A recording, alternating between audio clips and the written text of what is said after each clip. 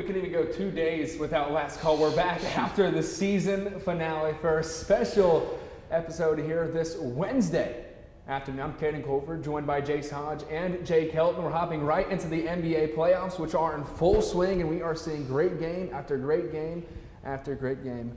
First game on the slate is going to be the Cavs versus the Magic. Last night, the Cavs won 96-86, and frankly, guys, the Magic have zero sources of offense. I mean, Banchero, I mean, he's a great player. They brought him in. He's a guy that you can build a team around. And right now, this Magic team, like you said, they have no alternative sources of offense, if you want to even consider that a source of offense. Being the star player and only putting up 21 points, that's a little bit, bad in my opinion. But if you're Paolo Banchero, you got to be looking ahead at the future. Unfortunately, this series, you're down 2-0. I personally don't see them picking up a game here. I think this is a clean sweep for the Cavs. It's not even that they're that much better than the Magic. It's just the Magic aren't that good. They made it into the playoffs. Obviously, solid team. I think they're 5 seed. But coming in, it just looks like they weren't ready to play in the playoffs. And I think the source of offense for Orlando is because of their defense. They are probably the best defensive team in the NBA this season, and it usually leads to transition, steals lead to easy layups, to dunks. That gets them, those points. But when Cleveland is the perfect matchup for them, honestly, because Banchero obviously is their main scorer, but then you have Jarrett Allen, Evan Mobley down low, just preventing any easy buckets down there. Well, for Orlando, you had Paolo with 21, Franz Wagner had 18, Gary Harris had 14, and then you look over at Cleveland and their weapons like Donovan Mitchell. Jarrett Allen had 16. Evan Mobley was up there with 17 points as well. And that's one thing I want to bring up as well. Where do you think these Cavs bigs rank in the league? That's an interesting thing. I think that's been one of the bigger debates, especially at the beginning of the season. You got someone like Chet coming in, playing his first season. Obviously, Wemby coming in. In my opinion, it was a question of who's going to have the best big this year. I think throughout the season it turned out to who's going to play better defense in the playoffs. At this point, it's not going to be an offensive battle for any team, I don't feel. But the Cavs, they got Evan Mobley. He's got size. He's got defense. He was very good at Iowa State, was it? I think it was USC, wasn't it? It might have been USC. You're right. Same colors. Yeah, same color. I knew it was that mix, crimson red. But he was one of the best defensive players in all of college basketball, and I think that's still something that we see here. And then Jarrett Allen, he might have one of the best highlight block reels ever. Like, he has blocked just about every big name that you can think of. I mean, he's even blocked LeBron. Like, it's probably one of the most underrated bigs in the league. Yeah, absolutely. It's the perfect duo of bigs, like Cavaliers with Allen and Mobley. They complement each other so well. And then you combine that with the offensive prowess of Donovan Mitchell and Darius Garland. It's just the perfect combination of players. And the other thing, you got to have a mobile big on Evan Mobley because he can shoot, he can dribble, he can drive. He's not just your down low big playing defense. He's that modern big guy. He is. He's kind of more that Wemby era big. He's got the shot. He's got the handles. And I think if they develop him, kind of give him the Giannis treatment, get some muscle on him, he could be pretty good. Darius Garland, Donovan Mitchell, they'll look to do their thing heading to Orlando for Game 3. Next on the slate, you're going to have the Knicks versus the 76ers, and some might say the 76ers got robbed in this one, but the final score would end up being 104-101 Knicks in the Garden.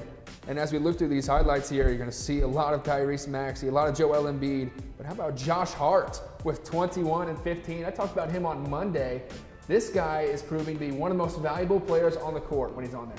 He actually is, and it's not someone that you look at this team and say he's going to be the star player of this team, but he played 48 minutes last night. He also managed to grab 15 rebounds as a point guard. Look at this guy pulling up in transition like he's Jalen Brunson. He's distributing. Dante DiVincenzo's putting in work. I mean, he hit the game go-ahead 3 at the end of the game. I think that the Knicks, while I personally don't believe they should have won that game, came down to the end. That was a foul. It should have not happened as it did, but I think the Knicks played a pretty perfect game. I mean, I don't know that they're going to play much better basketball than what we saw right here. And then, I mean, people don't understand how valuable Hart has been to this squad all year long because he kind of goes under the radar with the Brunson 40 points a night sometimes. But he's pulling down board after board after board, and that leads to both second-chance opportunities and transition buckets when he gets those boards and just outlets up the court. But then you have Brunson, the go-to scorer. I mean, he only had 24 points, but that's good enough to get you the win in this one. Obviously, Jake, I agree with you that Philly should have won that game. The referees kind of messed up, a few calls there at the end. The final 2-minute report? Yeah. The L2M, I think they called it, the last 2-minute report. I think there was a few that they missed. When Max got the ball in the inbound, he got fouled. They didn't call it. It led to a steal and the go-ahead 3. I mean, it's a tough way to lose.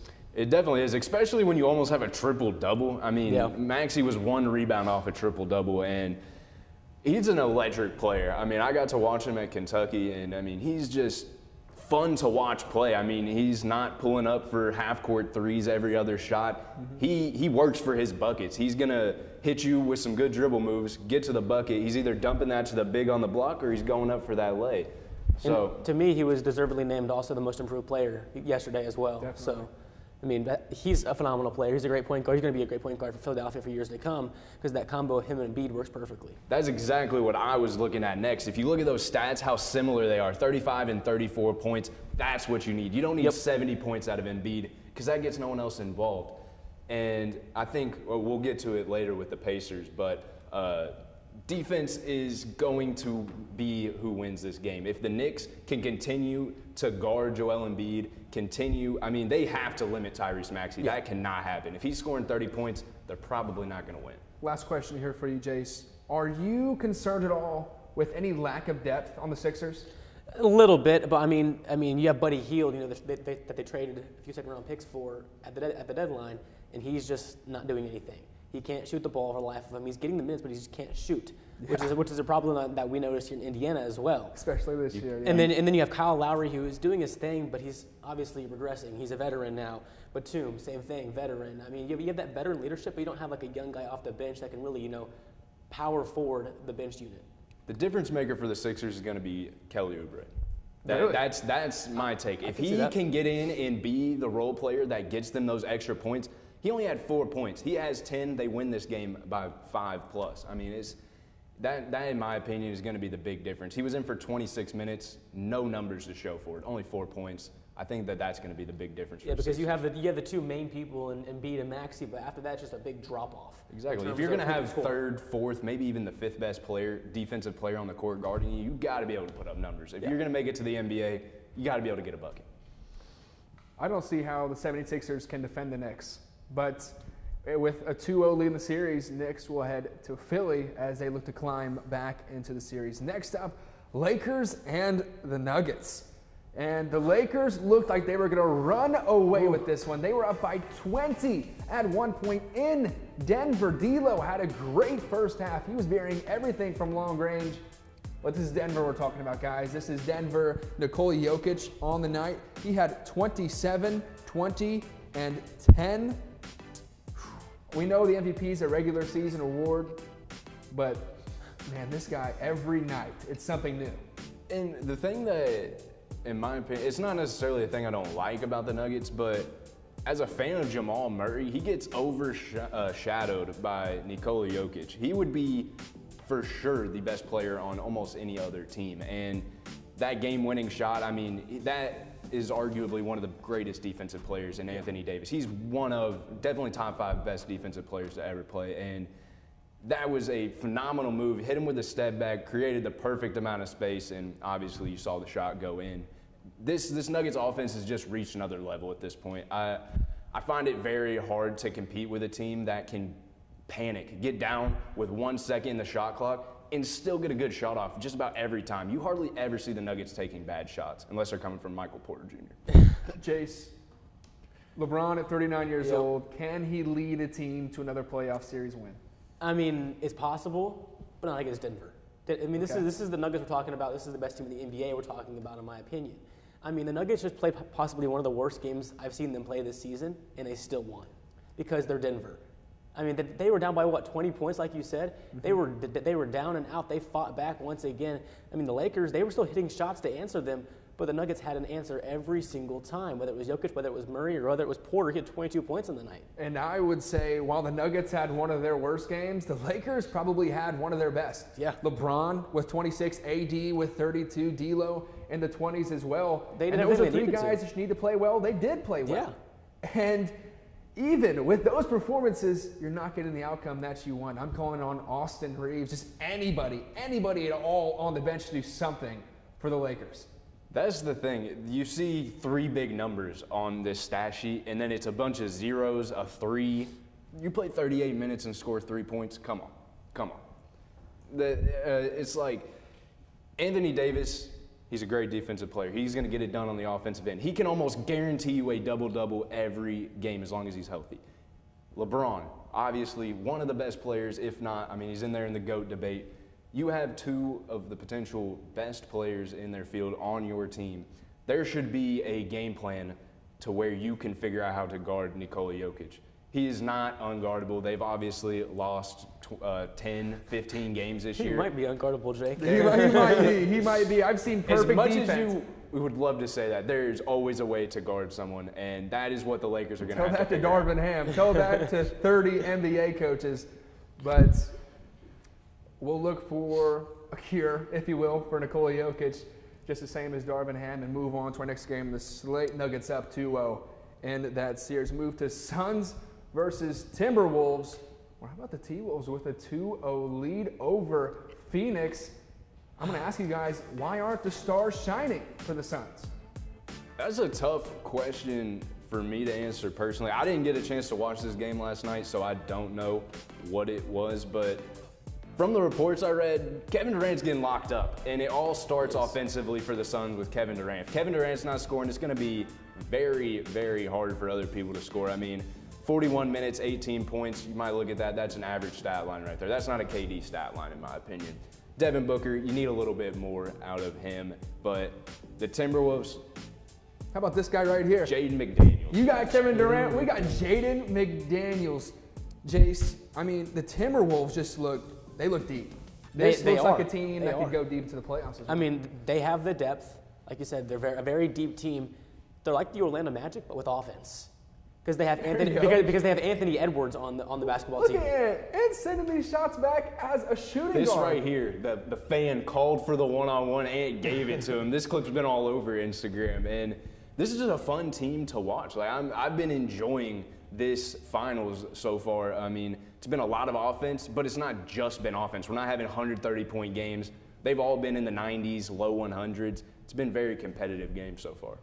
Jace, do you see the Suns bouncing back? I do not. Not with the Timberwolves defense, because they're locking up Kevin Durant, they're locking up Devin Booker. I mean, they're locking up 3 superstars on the side of the Suns, and they have no answer for it right now. And the T-Wolves, that defense is just going to lead them through the series because they have the defense, they have the offense. That's going to easily beat the Suns, in my opinion.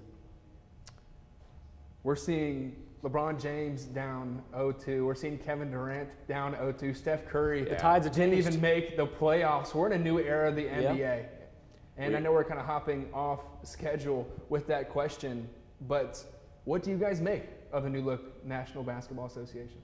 I kind of like it, honestly. It's turning into one of those things where you're not just watching the Lakers or the Warriors because they have LeBron and Steph Curry. You're watching these teams because you like, or not for everybody, but me personally, I like team basketball, and that's what we're seeing right here. You're not seeing one guy with 60, 50 points. It's a lot of good basketball. When Jaden McDaniels is playing 41 minutes, they're going to have good results. I mean, he's shown, I don't know if he's channeling his inner playoff Damian Lillard or what is going on, but he is proving that, I mean, he's proving exactly what Anthony Edwards said. We have Jaden McDaniels, and that's exactly what they have. And this has been one of the years that we genuinely don't know who's going to win half of these series. Usually, you know, it's the higher seed that goes out 4-1, 4-0, but this year we just don't know. I mean, any of these series could go any way, maybe outside the Boston Celtics series, but anyone can win anything. I mean, you look at the Sixers, they could have easily won that game 2 and gone on to win the series. The Lakers, they could still come back, it's possible, but it's very doubtful. And then you see the Pelicans against the Thunder. They're in that series. I mean, they're down 1-0 so far, but they can easily grab a game 2 here tonight. Moving on to an Indy squad, and the Pacers took on the Bucks to even it up. 1-1. You take one in Milwaukee, which is huge as well. Jace, I know that you watched every second of this game. You know I did. But even as Dame continues his onslaught on the Pacers, Pascal Siakam, Miles Turner, they're putting in work. And as Siakam goes to work here, Jace, I ask you, is he the guy on this Pacers squad now? He needs to be the guy. I've been saying that he needs to be the number one option on this squad. Halliburton needs to sit back and be more of a facilitator during the game. Siakam needs to be that go-to scorer. They did that this game. It worked. They showed more heart in this game. They showed more aggressiveness in this game, driving to the basket and then kicking it out for threes. And for once, Turner actually was knocking down some shots, which was nice to see. For once. Which was nice to see. I mean, obviously, Dame is going to go get his 30 points a game without Giannis on the court. Mm-hmm. But that was the entire game plan for Indiana. Have Dame do his thing. Don't let anyone else do anything. Although Brook Lopez decided to be Steph Curry last night for some odd reason. Yeah, 22 for Lopez. It was almost all off threes. He was just pulling up from almost a logo and knocking him down for some odd reason. Something big I would like to note, Chris Middleton went down in the middle of that game. He did. He came back, though. He came back. He did come back? Okay. So that'll be something to keep an eye on. But this is what the Pacers have to do. All year they have been outscoring teams offensively. You said it last time. They got in these close games. They were able to win in the regular season. You got to be able to move that to the postseason. Right here, they just did away with that, winning by 20 points almost. You don't even have to worry about and in Milwaukee, too, bouncing back off of that huge loss on Sunday. I mean, that was almost a demoralizing loss, the way they lost that game. Almost. And so to bounce back is something. I mean, he pretty much, once again, dominated the first half. Pacers come out in the second half, own it. I think that if they were able to limit him even more, I mean, I think that there's a way. I mean, Dame, you said it. He's going to go out and get his points. But I think there is a person on this Indiana squad that can guard him. I think I'm going to have to go with someone by the name of Andrew Nembhard. Yep, Andrew Nembhard. This guy played the best game I've seen him play all season long. 24-5 for Nembhard. I mean, he played great offensive basketball. He was face guarding Dame in the second half, and it was working. Nembhard outplayed Damian Lillard in the playoffs in the second half. I think that's the difference in this game. The Pacers realized at halftime they got to shut down Dame, but it was already kind of too far gone. They were down by 20, 30 points at halftime. This one, close game at halftime, you shut down Dame for the entire second half. Where's their offense coming from? Brook Lopez, as you said, they he hit tried a couple threes, they tried it. It's not going to be enough. Andrew Nembhard, the defender that the Pacers needed. Now that is a storyline. With the series at 1-1, you'll come back to Indianapolis later this week, and hey, maybe the Pacers take a series lead against the Bucks. Who knows? Mavs and Clippers on the slate next for us. Another series at 1-1. Kawhi's return to the playoffs. And Jake, he made a point about this on Monday with Kawhi back into the lineup. How'd the Clippers do? Not as well. They could not find the bottom of the bucket for anything. And obviously, I think that this is something that you see with every team. When they bring in a player that hasn't played with them for a long time, it throws off the chemistry. They've had to, for the past 2 months, build around not having Kawhi Leonard, which forces other people to score, makes other people play more minutes, lets people get used to playing more minutes. So you might think, I got more time to go out and score, but you're on the bench in 3 or 4 minutes, sitting back down. Kawhi had 15 points. That's not Finals MVP caliber Kawhi. He hasn't practiced with him yet. I think if they're able to make it out of this series, that's when you start seeing the effects of Kawhi coming back. I think one thing to note here, I mean, you're sitting at 93-88 right now, but it was a battle through the final 3 minutes. And crunch time. In those final 2 minutes, which roster would you rather have, Jace? Honestly, Luka, just by himself. Wow. I mean, you see that shot he hit, the step back three to really close the game out. Yeah, he really did. Luka is clutch. I mean, plain and simple, Luka is one of the most clutch players in the NBA. And he's clutch in the playoffs, too. Yeah. I remember going back to the bubble where he he did Patrick Beverley step back at the logo to game it. Now, And see, what I said on Monday is that the Mavericks need a third source of offense. They kind of had one in this game in P.J. Washington. He had 18 points in this one, paint presence, which is nice to have for Dallas when they have Luka and Kyrie doing their thing from 3 and mid-range. And if you read through these recaps that the NBA website posts, you're going to see P.J. Washington in almost every other paragraph. I think that he is kind of the difference maker in this game in the same way that we pointed out some of the other ones. I think that if he's able to create offense like this, 18 around that range, he's able to – I don't like no assists coming from him. He is a forward, but he gets the ball down in the high post. He should be able to dish out, especially with all these weapons around him. And, I mean, this is a team – I'm with you. I'm taking Luka by himself. Yeah. The most clutch player, in my opinion, in the league right now.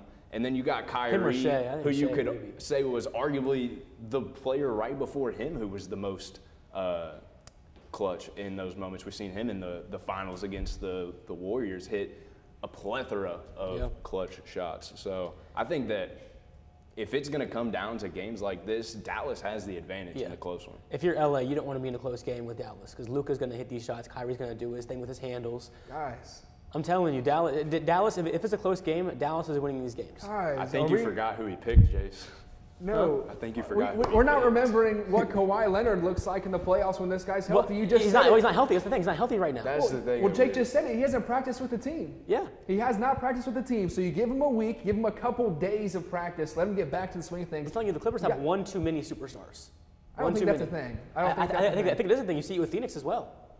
Well, it's because Phoenix has no bench. Well, here's my thing. Here's my thing with why I think bringing him back was the worst thing that could have happened in this series. You have Zubac come out and play the best game he's probably ever played. I'm going to go out on a limb and say he's probably not had many games better than that one. And then you bring it in, his numbers go down. That is purely because of less shots. Mm-hmm. He had 13 points. I'm sure he was 6 for 7, somewhere around that range, just that right-hand dump. But like he said, that's 4 people that need the ball, that can shoot the ball every time they go down the court. And so when you have, sometimes there is a thing, you can have too many options. And right here, I think in this series, just in this series, if Kawhi would not have came back, I think the Clippers would have had the advantage. Listen, also, I was highly unimpressed by Harden in this game. He was missing 3 after 3 after 3. 2 for 10. He couldn't get it going. Obviously, he's not going to have many nights like that. So as long as he has it going, I believe the Clippers will win this series. Mm-hmm. But if games are close, I trust Dallas more in those close moments. All right. So as we wrap up the slate, we have a question on deck coming from the studio saying, what would be the most exciting NBA Finals matchup? The most exciting. And the Timberwolves have to be in this. Timberwolves have to be in this for me. And I'm just thinking, who in the East? Boston. It has to be Boston. Timberwolves in Boston. You're talking Ant Edwards, the second coming of Michael Jordan, alongside 2 bigs and Cat, Rudy Gobert, who's coming off a great game, Jaden McDaniels, who might be in MVP conversation next year, apparently playing like this in the playoffs. Right, but then you're playing Boston, who is basically the Avengers. So I'm looking for Timberwolves Boston. Jake, you've got one. I'm still thinking. I think that would be interesting, but I still think that I would love to see my finals prediction, the Boston versus the Nuggets. I mean, I don't think it gets – I think that's peak basketball right there. That is quite possibly one of the best offenses that is ever to play against one of the best offensive players ever. I mean, and I'll say this, they're 2 of the best made rosters that we've ever seen. Like from top to bottom, first 5 to 5 off the bench. I mean, round of applause to these GMs. They've done a great job building the programs, talking like it's you, Andy, building their franchises. And I think that'd be exciting as well. Jace, what do you think? If we're talking like the best matchup that I would want to see, I agree with you with Timberwolves and Celtics. But if we're talking like storyline-wise and how the games would go, I think it'd be Timberwolves Pacers, honestly. The best defense versus the best offense. I had a feeling his final was going to have the Pacers, and it just well, listen, I was also a little bit of bias in that, but it's true because it's the best defense in Minnesota, who also has an electric offense at times, versus the literal best offense we've seen in 50 years. Yeah. That's a pretty good analysis right there. It doesn't get much better said than that. Hey, sounds good to me. So I had Timberwolves Celtics, Denver Celtics, and you had Timberwolves Pacers. Sound like 3 nice possibilities. Indiana's not going to be there, but I wish they would. We're going to come back with a couple more pick-ems this week on the slate. We'll let you know. Emma Donnan, elementary and middle school. Discover the Donnan difference. A school where you can celebrate others. Come together as a community. Be a part of a learning environment where students and teachers are appreciated. Emma Donnan, a culture that can't be beat, that's going onward together. A school filled with love. Emma Donnan. I love my school.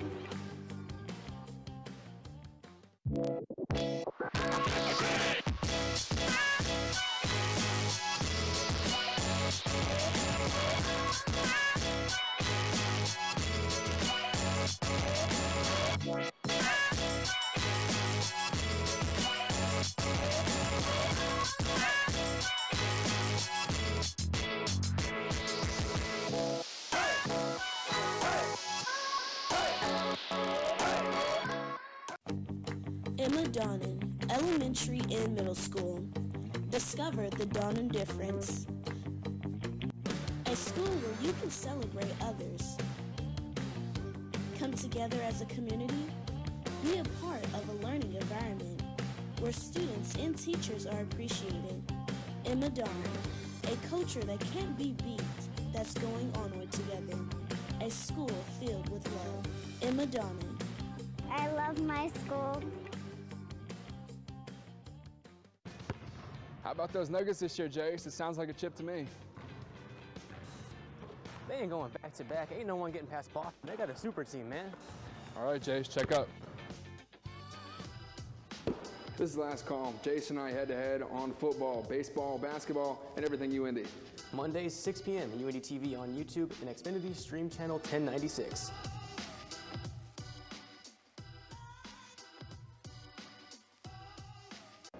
So the overall mission here at Flannel House Indy is to help with the development and growth, the self-efficiency and self-sufficiency of the near northwest side of Indianapolis. When the Double 8s closed in the area, that left the near northwest side a food desert. So Brandon Cosby, the executive director of Flannel House, started with the Flannel House Farms, where they grow fresh produce organically for the neighborhood around. And then later on down the line, Cleo's came about. So we're here to help with the sustainability of getting fresh food at cheap prices to the locals around. Black owned, black ran. That's the gist of Cleo's for the most part.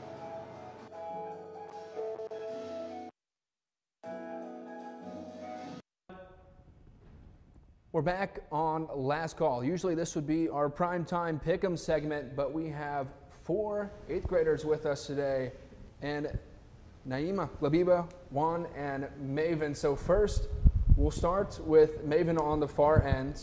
Tell us what you want to do and how's school going? Ooh, I would like to be a lawyer when I grow up. And school, it's going good. We're reaching the end. It's getting a little tiring, but I think we can make it. Okay. Okay. So we'll move just down the line, and I'll ask you about Mr. Pagel. How's Mr. Pagel doing as your teacher, and your best memory with him so far? He's a really cool teacher, you know. I like him. He's one of the best teachers. He's cool. One of the best. Mm-hmm. What makes him one of the best? You know, he's not like all mean or old.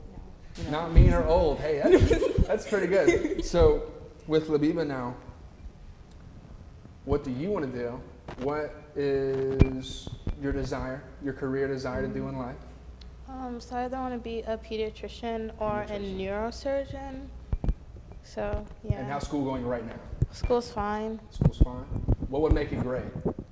Leaving. That makes sense. I felt the exact same way just a couple of years ago. And then finally, Juan, I'll ask you, what do you want to do with your life, man? When I grow up, I want to be a teacher. I've always been interested in like education, whatever. And right now, school's been going great. Never like failing on any tests. That's doing good. well in that like, might class, change. whatever. It changed for me. And with, yep. No, but don't expect that though. I know. And Mr. Pagel, great teacher. By the elementary school hallway, I go there when I'm an assistant in 3rd grade. I go by his office every single day, and you know, great guy. And then somebody tell us, what school do you guys go to? Sidner Academy. Merle Sidner Gifted Academy. And rate your school experience out of 10. What are we feeling? 10. Oh, I give it maybe an 8. 10, 8, 7. 11. 3. Wow. All right, squeeze in real quick. We'll go to Cam 2 here. So, do any of you know basketball?